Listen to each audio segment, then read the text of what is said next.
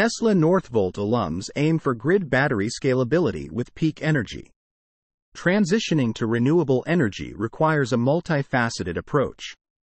And power storage from sources such as solar and wind energy will play an increasingly important role in that playbook in the future. To tackle this problem, former Northvolt and Tesla workers have joined forces to focus on the scalability of battery production with the new company Peak Energy. Peak Energy aims to mass-produce giant battery storage systems for renewable sources such as wind and solar via CNBC. CEO and founder Landon Mossberg formerly worked at Tesla and went on to work as an executive at Northvolt before founding Peak Energy earlier this year. The company plans to scale a more affordable battery chemistry than the lithium-ion batteries used in Tesla's Megapacks. Instead, hoping to produce large-scale battery systems with lower density, lower-cost sodium-ion technology. Since the company plans to mass-scale an existing product, Peak Energy President and COO Cameron Dales notes that they don't consider the company a startup, although it only started in June. Interestingly, Peak Energy is looking to partner with a technology company specializing in battery tech, but specifically one that doesn't yet have the ability to scale its products. A normal Silicon Valley startup is 10 years in the lab, come up with a better mousetrap and go to market. We're completely the opposite, Dales told CNBC in an interview.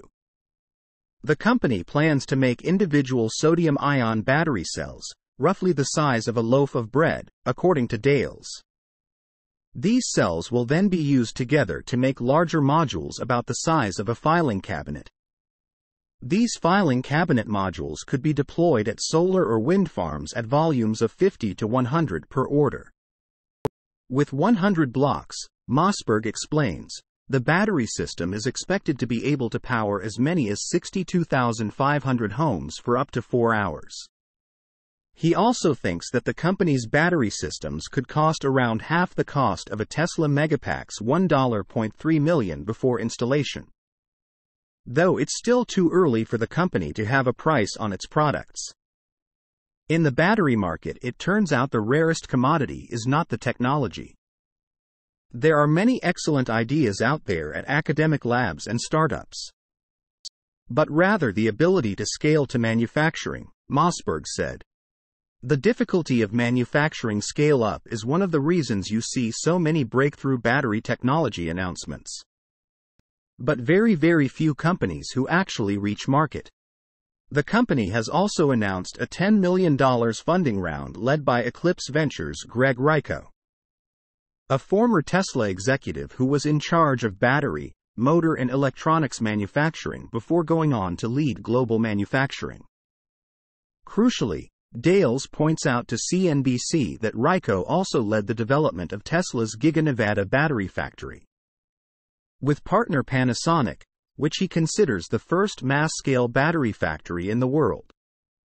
TDK Ventures, owned by Japanese multinational electronics manufacturer TDK, will also join the funding round. The number one issue we face as it relates to expanding renewable energy sources is storage, Ryko said.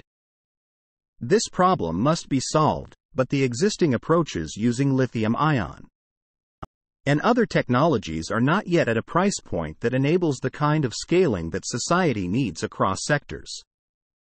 The U.S. Energy Information Administration forecasts battery storage capacity to increase from just 9 gigawatts last year to as much as 49 gigawatts by 2030 before jumping to 247 gigawatts in 2050. This projection shows demand for mass-scale battery storage will continue to grow, especially as transportation and other sectors shift toward renewable energy sources. Peak Energy currently hopes to produce double-digit gigawatt amounts of battery cells by 2030, set to be used for its own battery systems and other applications.